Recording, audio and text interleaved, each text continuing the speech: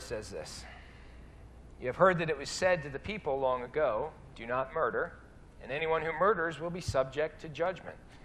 But I tell you that anyone who is angry with his brother will be subject to judgment.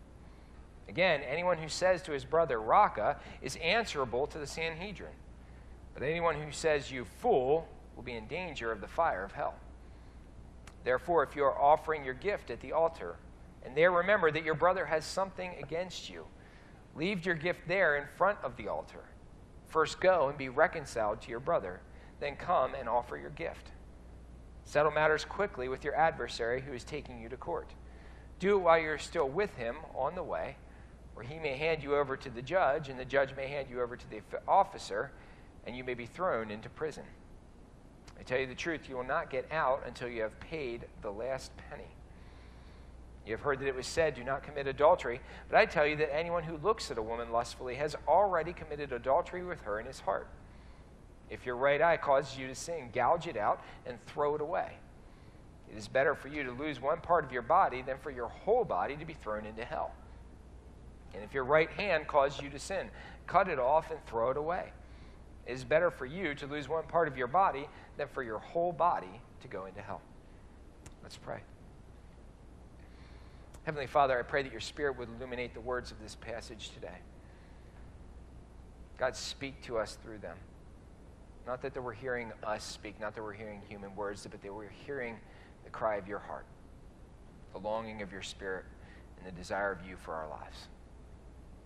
Be lifted up and glorified in our presence today. We ask these things in the name of your Son, Jesus Christ. Amen. It's good to see everybody here this morning. We are working through a sermon series on what is sin. What does sin look like? How does it manifest itself in our lives? And how can we recognize it? And we come to this passage today, and maybe it seems a little random or arbitrary, and to be honest with you, it kind of is, but not completely. I was at a seminar on Thursday down at Messiah College for the day, and I was listening to an author speak for about 6 hours. Laurie and I were both there, about a book he wrote called Canoeing the Mountains, and it's how to navigate the church, how to lead the church through the post-Christian world that we're living in. You may not think we're living in a post-Christian world, but statistics actually bear that out. And so that's what this seminar was about. And you hear me rail against electronics from time to time and social media and stuff like that, but I took great advantage of that while I was there. He was actually interesting, so it wasn't I was surfing the net or anything like that, but while he was speaking, he talked about another book that he read. The name of the book was called Change or Die, and the title of the book was actually the subject content of the book. And while he's talking about this book, I was like, man, this is outstanding. I really want to read this book. So while he was speaking, I hop on my phone, I get on Amazon, and 30 seconds later, the book was ordered. It showed up at my house on Friday. I'm like, this is outstanding, right? So one of the joys of the technology that we share. So Change or Die came, and I started reading. Here's the premise of the book, Change or Die. It starts off talking about people who have been diagnosed with a medical condition. You know, a life-threatening medical condition. Maybe it's cloggage of your artery, blockage of the heart, things of that nature. But something that has to do with if you don't change your lifestyle, then your death is imminent. And it's a death that's before your time. I'm not talking about somebody who's like 97 years old and who's eating bacon and sausage every day for the rest of their life. Like, I'm sorry, that's just life taking its course. But if it happens in the 40s or 50s, it's a different story, right? And then the doctor has to give an unfortunate diagnosis.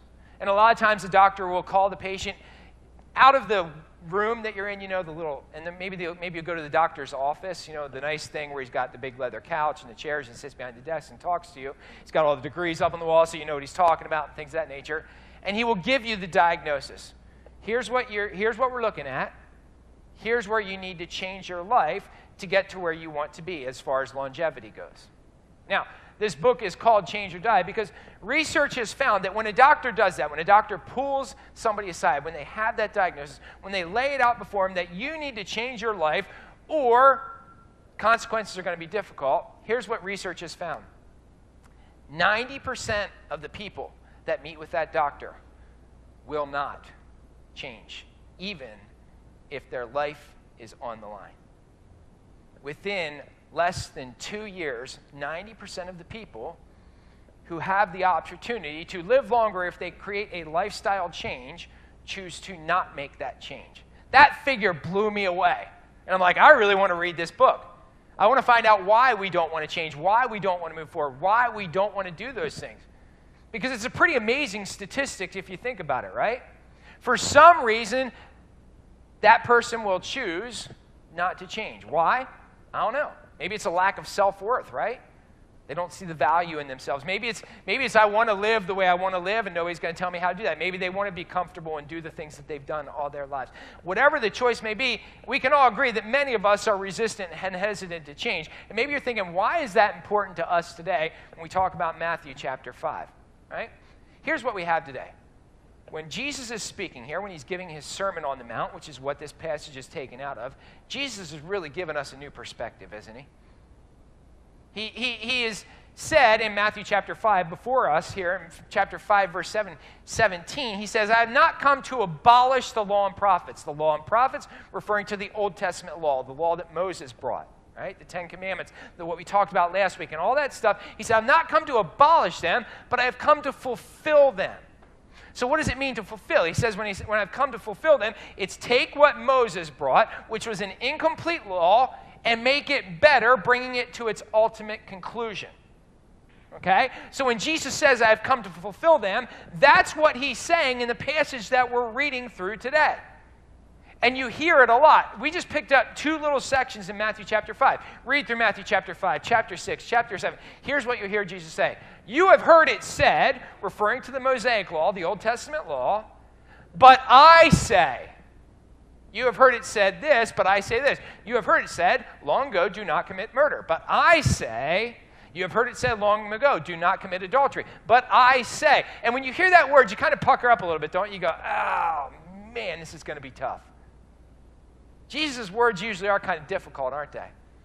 But when he's changing what we think we know or what they think they knew when they heard that for the first time, it's going to be difficult. You have heard it said to the people long ago, do not murder, and anyone who murders will be subject to judgment. Yeah, we read about that last week in the Ten Commandments. But I tell you that anyone who is angry with his brother will be subject to judgment. Ooh. How about this one? You have heard it was said, do not commit adultery. But I tell you that anyone who looks at a woman lustfully has already committed adultery with her in his heart. Are you comfortable with what Jesus is saying here? Does that make you feel warm and fuzzy inside? Guys, again, it's a new perspective that's being set before us here today. Jesus is upping the ante. He's saying, you have some personal responsibility here. It's not just about our outward actions that everybody can see. It's about the condition of our hearts. Guys, we can fake a lot, can't we? We're pretty good at it. Almost everybody in here is, right? We can fake it. We can be pretty successful at it. And we can have people buy into our misdirection. We can have people buy into what we're selling. Guys, there was a whole Seinfeld episode based upon this premise, right? And we're not going to get into that today. But how does your life look different to those on the exterior? When people see you from the outside, how does it look different from what's going on inside? Guys, most of us can get through life pretty easily obeying the 6th and 7th commandments, can't they? I mean, thou shalt not murder. I got that one down pretty good. Right? I'm solid there, right? Thou shalt not commit adultery. Check, check. But that's not what Jesus is saying here, is it? It's not about what you do or don't do on the exterior. It's about the condition of your heart. Murdering somebody. Actually killing another person. We put that in a different category than just being angry with somebody, don't we? Committing adultery outside of marriage. We put that in another different category than just looking at someone lustfully, don't we? We don't say that we do. No, Pastor Scott, we look at them all the same. I'm calling bull, right? You know it. You know it, and I know it too. Because it's not about the exterior. That's what Jesus is saying here. Is he serious? Right? Well, we could look at verses 29 and 30, and they're kind of weird, right? If your eye causes you to sin, gouge it out. It's better to lose an eye than to be thrown into the fires of hell. If your right hand causes you to sin, cut it off, throw it away. It's better to lose your right hand than to be thrown into the fires of hell. Here's where it gets difficult. I think we can all agree that that language is figurative. But there's also literal truth to it, isn't there? Would you rather lose an eye or spend eternity apart from God? Would you rather lose a hand or spend eternity apart from God?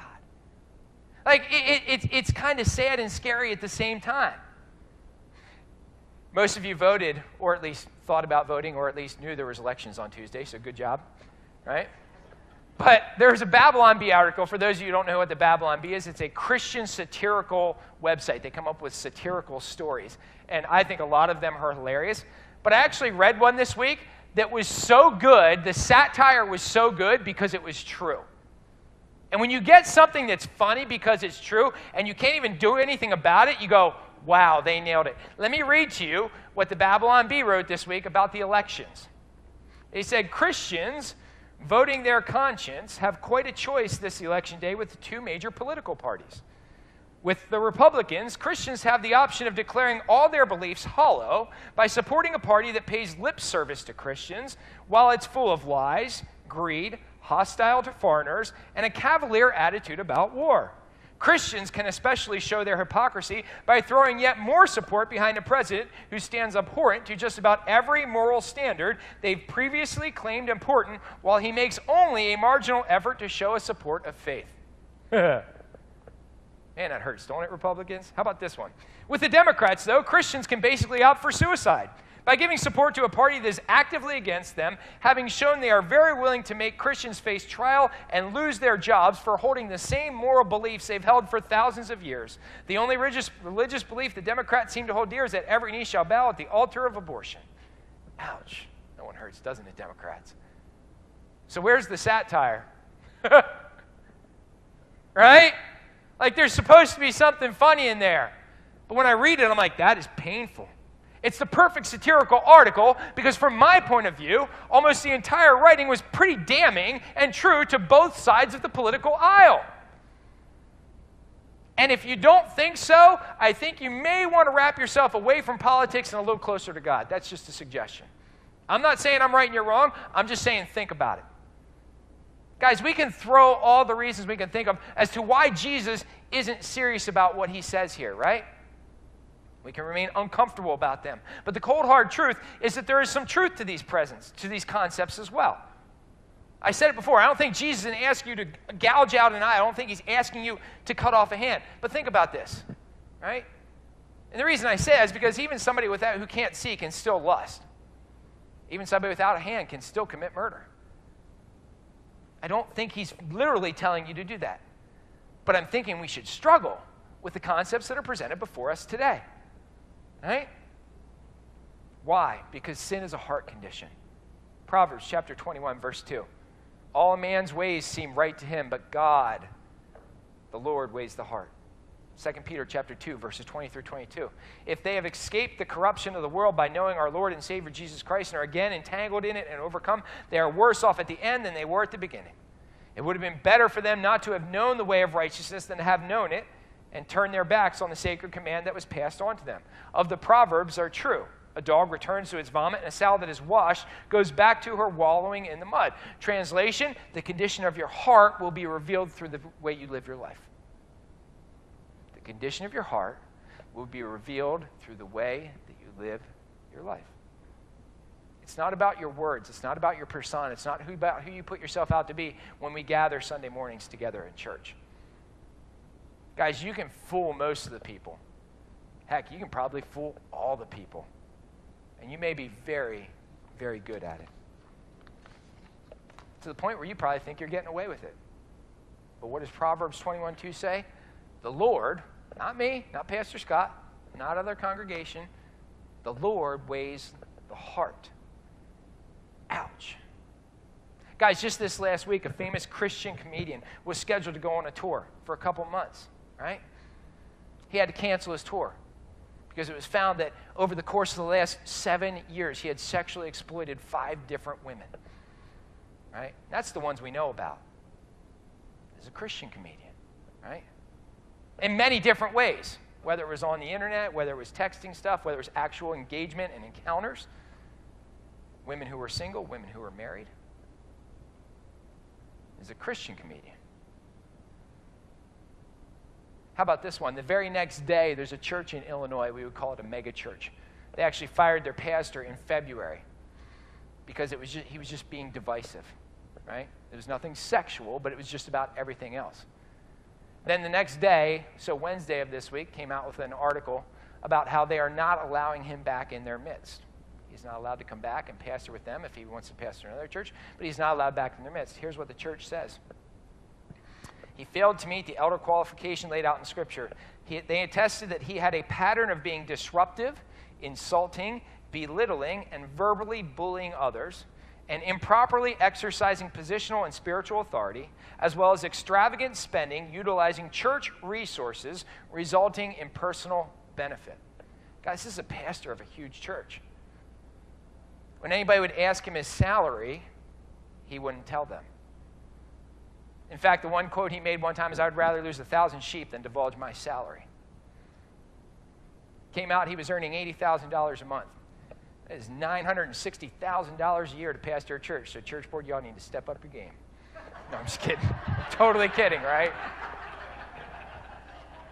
On top of that, he had an annual $1.2 million discretionary spending account. I wouldn't let him back in either unless he repented. Guys, these are Christian leaders. These are people that are on the forefront, that are visual, that are representing the church. They faked it for a long time, right? Now, I'm not judging them. What I'm saying is, their words, they faked it for a long time. So don't think that it's just about them, is it?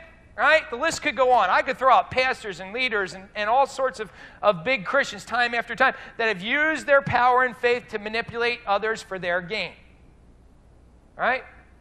And what they've done is they've taken the gospel of Christ, they've taken the word of God, and they've used it in a way that it was never intended. That's not what I want to talk about today. I want to talk about other leaders. My question is, what about you?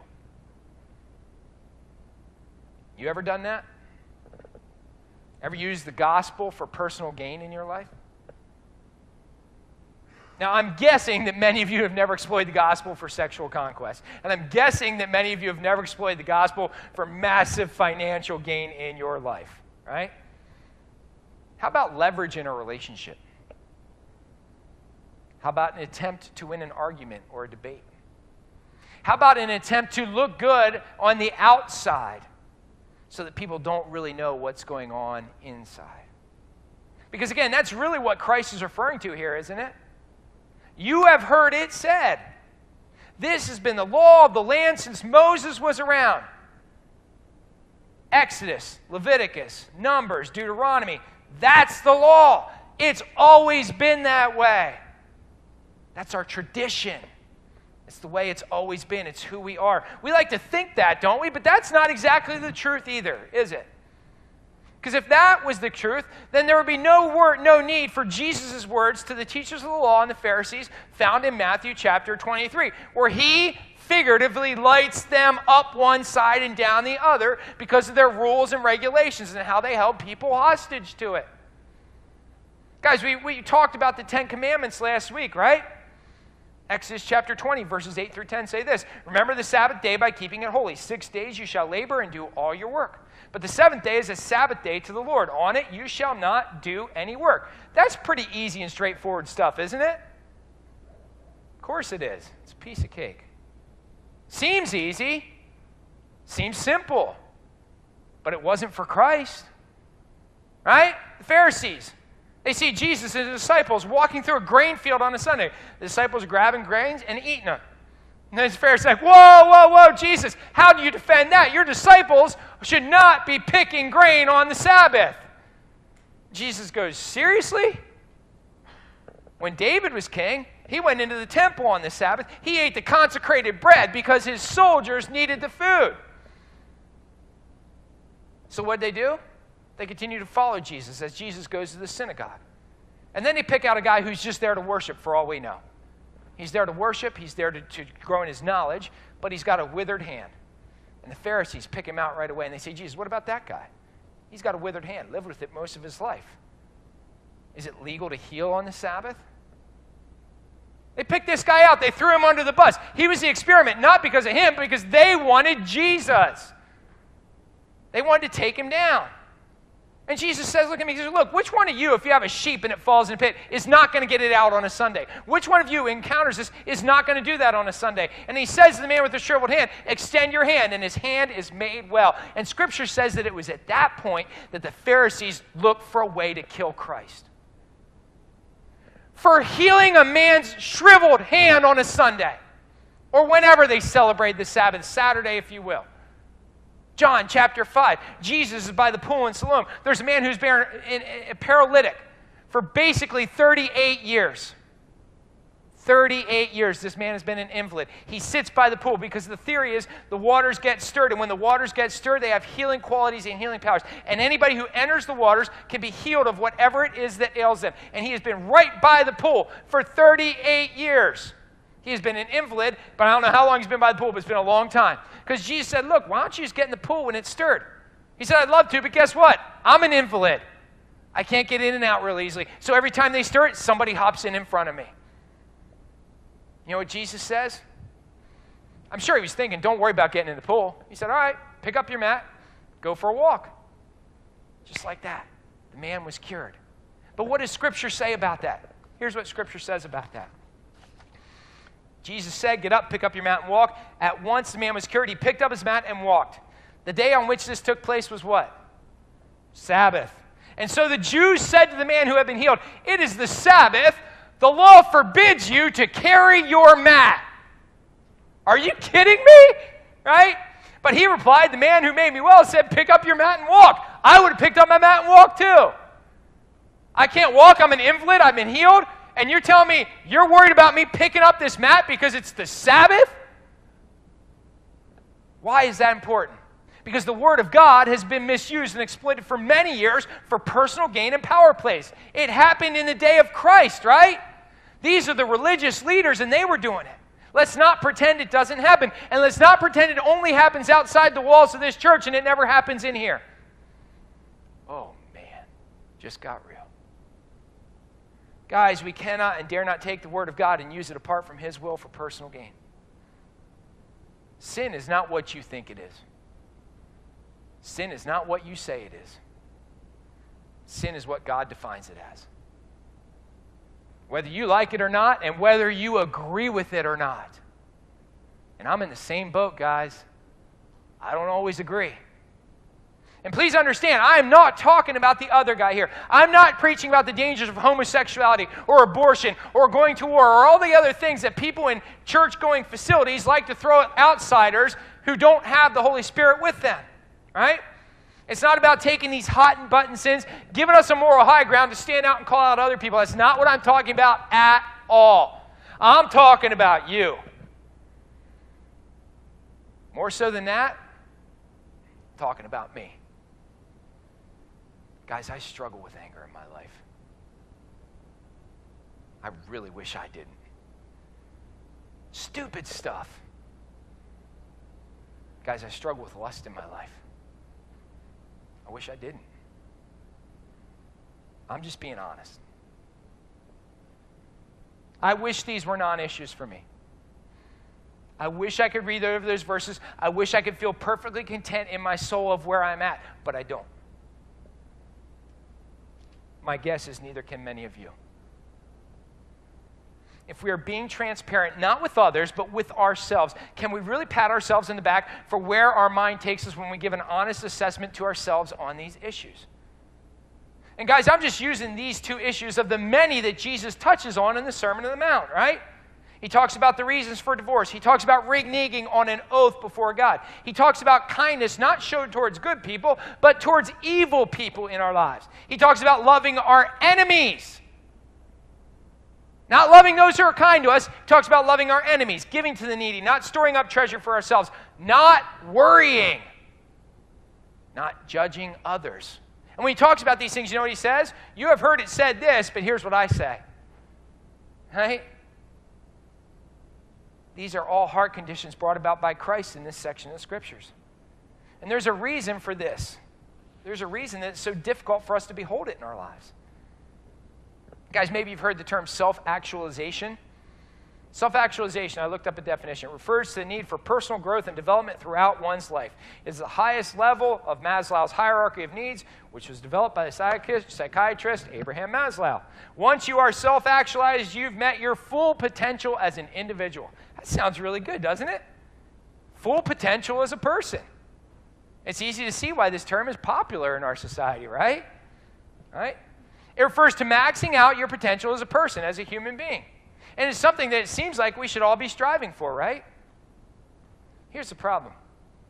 As a follower of Christ, you're beholden to yourself not to fulfill your potential as a human being, but to fulfill God and his potential living in you.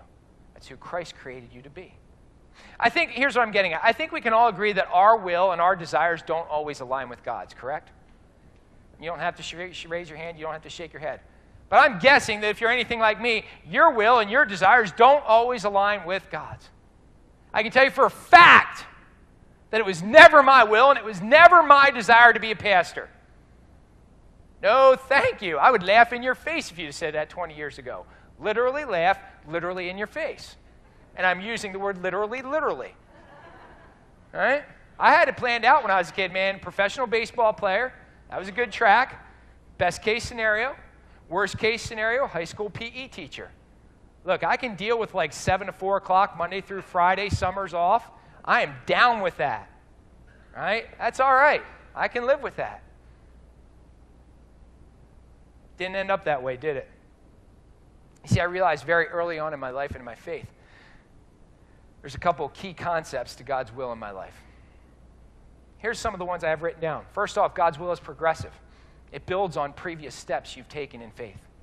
God's will may not be your will, but it will become your will. God's will is beyond your loftiest goals. God's will is always an act of faith. God's will cost you something, and God's will brings peace on the inside and war on the outside. Guys, following God's will for your life is not always easy, but it is always necessary. As a follower of Christ, I'm beholden to my oath. When I said, Jesus, I want to give my life to you, I wasn't living on my own anymore. I was following God where he directed me. Here's what I found. God's will has always been preceded by learning and obeying God's precepts for my life, whether I agree with them or not. Guys, this passage we're here today forces us for introspection. It forces us to think about whether we want to, can, or are willing to change our lives. It changes our perspective. It changes our faith, and then in turn, it does change our lives. Think about what I said at the beginning. When presented with their own mortality, 90% of the people chose to ignore it. They chose to not make any changes. They chose to not let it affect their lives. They chose to not enhance their life in the direction of it. Guys, I bring that up because I'm guessing the numbers are about the same for those who claim faith in Christ, hear the word of God, and allow the truth to change them. It's easy to show up here on a Sunday morning. What's difficult is allowing this word to work its way into your soul, in your heart, into your lives. Because it's not easy and it's not comfortable. Here's the thing that was really fascinating. We were at this seminar on Thursday. They had round tables. I think they had about 8 chairs at each table. And we had to travel further than just about any, so we were one of the last people to roll in. And of course, all the tables in the back are taken up. All the tables in the middle are taken up, so we sit in the very front, with our back to the stage. You got to turn your chair around to see the speaker and this and that and the other thing. There was, I think, 4 people at our table when we first got there. And the speaker did something. At periodic times during the session, he would present a question. And he would say, if you do it as a table, that's fine. If you do it as groups within your table, that's fine. Maybe 3 or 4 people. Well, like I said, there was 4 people there. Laurie and I made 6. So the first time he said this, we kind of looked at them, and the other 4 people were all from the same church. They were all leaders and on staff at the same church. We said, what do you want to do? We kind of looked at each other, and one of the ladies in the middle said, all right, here's the split. It's you 3, meaning Laurie, myself, and the lady beside Laurie, and then us. Okay, that's cool. I thought we'd all go together, but that's fine. So we did our thing. Went through maybe 3 or 4 of these sessions. The last time, and you'd talk for 5 minutes. The last time that the speaker said, here's what I want you to talk about, the subject he gave us was conflict in church or conflict in your workplace. Because basically one of the premises he dealt with is that conflict is inevitable. It's going to happen. So what are some ways that you've dealt with conflict? So I shared, and then Laurie shared. And then the lady beside Laurie, when it was her turn to share, she looked at us and leaned in very closely and very quietly said, I can't share right now because of who's sitting at the table. Everybody else at that table is on staff at her church. Let's not pretend like it's somebody else's problem. Let's not pretend like these words are easy. Let's not pretend like these words don't deal with us. Let's allow these words of Christ to change us from the inside out. You have heard it said, but I say. Would you bow your heads with me in prayer? Heavenly Father, we pray that end. We pray that your words would change us, not any power of persuasion or any slick speaking or any music. We pray that you and your Holy Spirit and your power would change us from the inside out. Make these words real in our lives. Convict us where we need convicted. Calm us and encourage us where we need calming and encouragement. But draw us closer to you through them. Help us to forget the cares and concerns and all the things that we have that we're worried about our image, and simply help us draw into you. Through your power and through your Spirit, we pray these things in the name of Jesus Christ.